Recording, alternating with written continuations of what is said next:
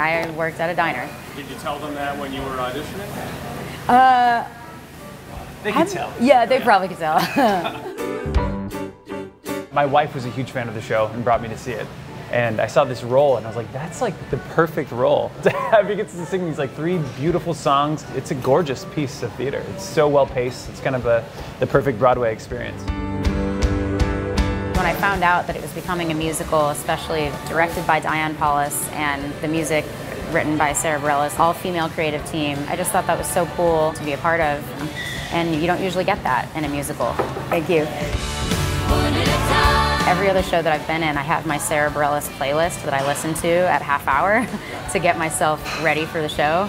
And now it's strange to listen to that same thing and also know that I'm about to sing 3 hours of Sarah Bareilles music. And since she has actually played the role before I did, her biggest advice was like, please use me, reach out to me if you need anything, which, oh my goodness. How does it feel to be served diner food as opposed to serving diner food? It's actually kind of weird. I don't think I've been to a diner since I've been in this show.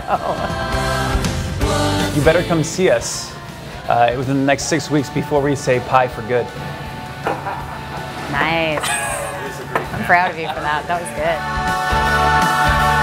good. Sugar, butter, flour.